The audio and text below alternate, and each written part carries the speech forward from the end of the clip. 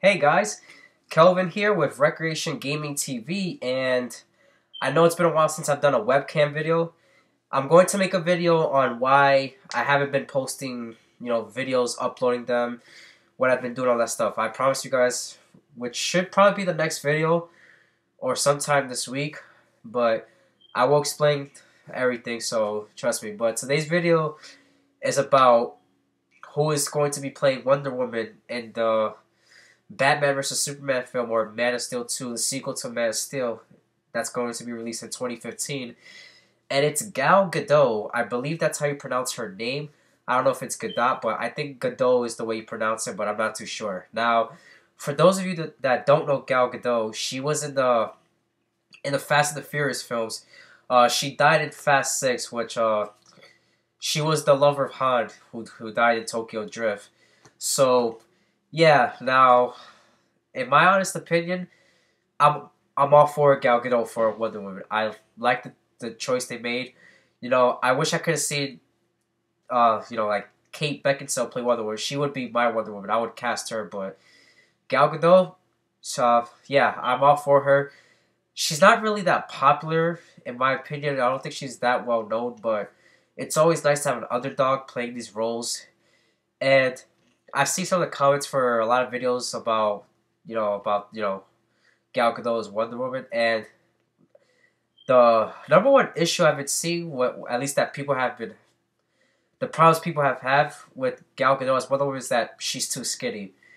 Now, let me remind you that Man of Steel 2 or Batman vs Superman or whatever the film's going to be called is going to be released in 2015. She has time to build some muscle, get fit, get toned, whatever it is that the look they're gonna go for Wonder Woman, which she's in shape and she's a little bigger. Yeah, Godot is skinny, but she has time to put on some muscle. You can put on muscle easily. You just have to be very dedicated and know how many grams of protein you're consuming per day, along with carbs and grams of fat.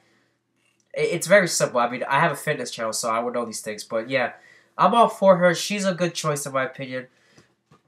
And I don't know, some people think she's not pretty. In my opinion, she is a pretty girl. She's very beautiful.